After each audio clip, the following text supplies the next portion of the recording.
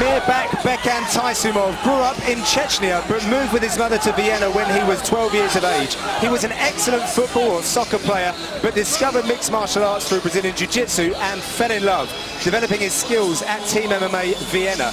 After a successful win streak, he decided to train in Thailand, and once there he bumped into his now coach and hero, Roger Huerta. That partnership is working brilliantly for Taisimov, but we really are yet to see the very best from him. He regrets taking his last fight while suffering from an infection, so he's desperate to get back in the octagon and show his true abilities. Yeah, if we look at his UFC debut against Taehyun Bang, he looked very sharp on the feet. He had great timing with his strikes. I mean, there was one point where Bang jumped in with a flying knee and Becken cracked him right on the chin. I mean, a split-second reaction time to catch a shot like that, and he landed it really cleanly. So this guy's got some skills and a good wrestling background. He could keep this fight on the feet and cause Marcin Bandel some problems. And a very important fact for you, Dan. Becken, his fight name, is derived from David Beckham, because this guy used to wear the number 7 shirt and was a little bit tasty at football. So just putting that out there. But he's a truly nice guy. His job used to be to help the kids out on the streets in Vienna, and he used to save all of his money and then take that to go and do his fight camps in Thailand, and that money is paying dividends in his career. Yeah, and it is worth noting as well that, you know, he's fighting Bandel, who is a leg lock specialist, but at the same time we've just seen his teammate Chokogov, and he's a sambo guy.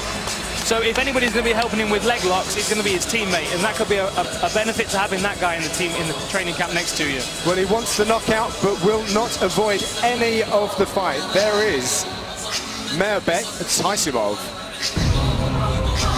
So here's our tale of the tape. At 24 years of age, Poland's Marcin Bandel is a younger fighter and stands 1 inch taller than his opponent. However, Chechnya-born Taisimov steps in with a 1 inch reach advantage.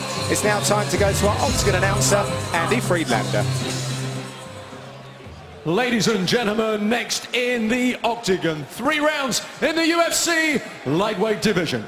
Introducing first, fighting out of the blue corner, a submission specialist, holding a professional record of 13 wins and 2 losses. He stands 5 feet 10 inches tall and weighed in at 156 pounds. Fighting out of Lodz, Poland, Marcin "Bomber" Bandel. And his opponent fighting out of the red corner, a Muay Thai fighter with a professional record of 21 wins and 5 losses. He stands 5 feet 9 inches tall and weighed in at 155 pounds. From Russia, fighting out of Vienna, Austria, Майрбек Taisimov. And when the action begins, the referee in charge of the Octagon, Mr. Christian Haklu. So Christian Haklu is our referee. The lovely Carly showing us that we are getting into round number 1. This lightweight contest. 3 fights in that division. Ready? Fight! So fast out the blocks is Майрбек Taisimov. He is wearing the white with blue. Bandel is wearing the red and white shorts. Bandel immediately trying to tie the fight up. Yeah, I don't think there's any secrets given the kind of record that we see from Bandel and his submission prowess, what he's going to look to do. Oh, that lead uppercut. Wow, that was a really big right hand over the top there from Bandel. Catching Taisimov, letting him know that he's got more than just a few joint locks. He's looking for that lead uppercut again, John. You see him leaning forward onto his front leg. Could be faking that to set up the right hand, though. We know that's got power in it. Taisimov is very athletic. He's got very few holes in his game. Absolutely loves the sport of mixed martial arts. Doesn't do it for money. Just wow! One shot! One shot! He's hurt. That's it. That's it. That was a good stoppage. One shot knockout for Майрбек Taisimov. What an emphatic finish by the Chechen fighter. Wow. I guess they call that one and done, Dan. One and done. Impressive showing from the guys from Tiger Muay Thai. Tell you what, John, that right hand is lightning. That came out of the pocket like nothing else I've ever seen. Bang! Look at that, straight down the pipe. And followed it up and didn't rush with that second shot. Watch as Bandel falls. Beckhand steps to the side, looks for a shot and cracks him one more time. That was a beautiful performance. Arguably, 2 punches won that fight for him.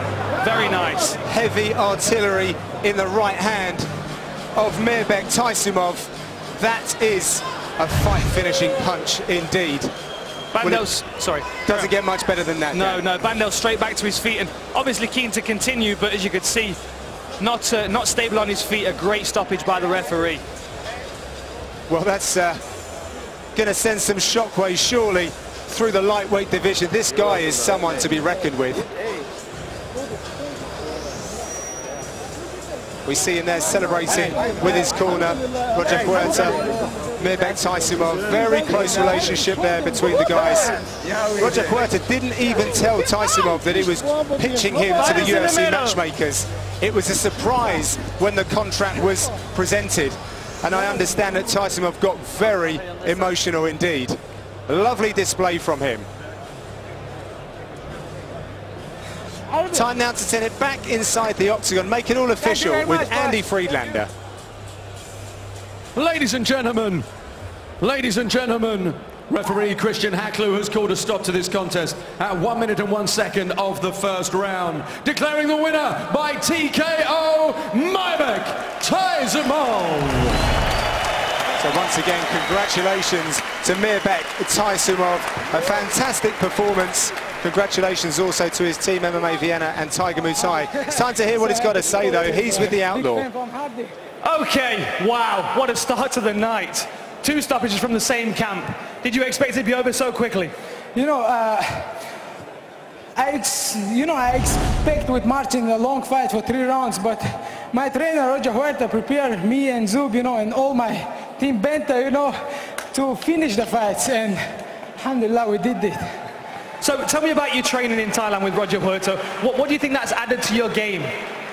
I not understand again. What do you think your training with Roger Huerta in Thailand has added to your mixed martial arts game? You know, Roger Huerta is an amazing trainer, you know, maybe he can talk better than me. Come Roger, please, explain what the game we have all here. A lot of people recognize this guy. Let's give him a round of applause, Roger Huerta. So just to give me a couple of words about these guys and what they're capable of in the gym. Man, they're amazing. Their work ethic is, they're just amazing human beings, and they just train really hard, and you know, they deserve to be in here, and they, more than anyone, man, that country in Chechnya, those guys are insane. They're tough, they're awesome, and I'm telling you, Arby here, man, he needs to be in here too. This guy is unreal. He'll be wrecking it at 170 pounds. So, but you know, Майрбек, he's just a tough worker. Zub's a tough worker, and we just try to represent here at Tiger Muay Thai and Phuket, Thailand, and that's what we do. Team Banter. Team Banter, baby! Well, that's 2 wins in the UFC now. You're really settling in. Let's have a look at the replay.